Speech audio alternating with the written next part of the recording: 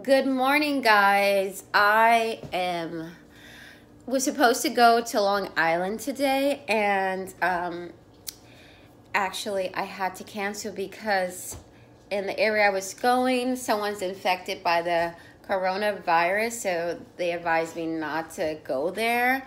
And so I am not heading there, and this has been just crazy. Everything's happening with this virus, and I don't know. It's like a lot going on, and I know I have to have surgery and a transfer date, and I was in my fertility groups, and a lot of the women on there are saying that they're probably going to delay their transfer.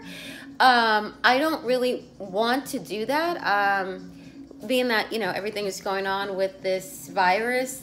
A lot of them are saying they're going to wait and change their transfer date or delay it, and I don't know if that's a good idea. I mean, I don't plan on doing that. It just wasn't a thought, but now since everything is happening in the news with it, and then I was in my Facebook group and that's what they were saying, and I'm thinking like, okay, is that something that I should consider?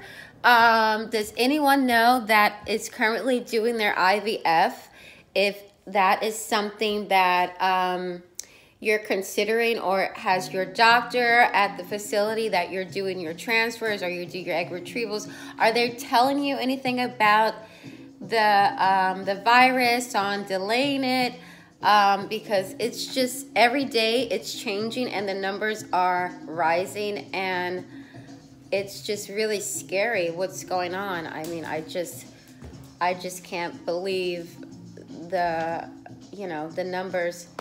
Stop it, Juju, bounce, dogs. I just can't believe how the numbers are rising like this, and it's just really concerning.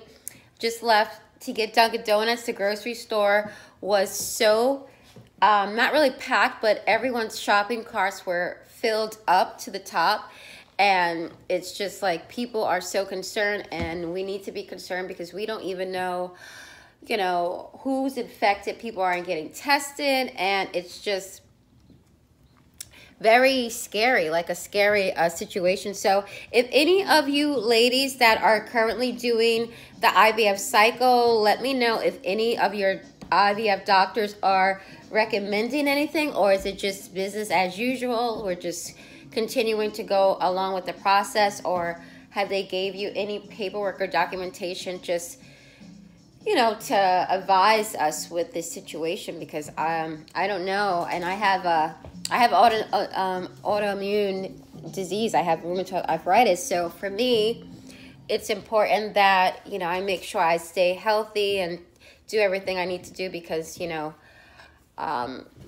I would be at risk. So it's just something to think about. It's really concerning. I don't plan on changing my transfer date unless the doctor advises me to do that. Then I have to do it. But I've waited so long. I think that I'm gonna just go ahead and do it. But if anyone has any advice on it that you're currently been advised to do by your doctor, just leave a comment so other women could know, and I can know what your facility is telling you, just so everyone's in the loop, because it seems like no one really knows what's going on, and day by day we're all just figuring it out. So just wash your hands, get your Lysol, get your disinfect wipes, alcohol things down, and sanitize, and try not to go in places where there's a lot of people. I mean, I'm just repeating what I hear on the news, guys. So anyway, I hope everyone has a great day.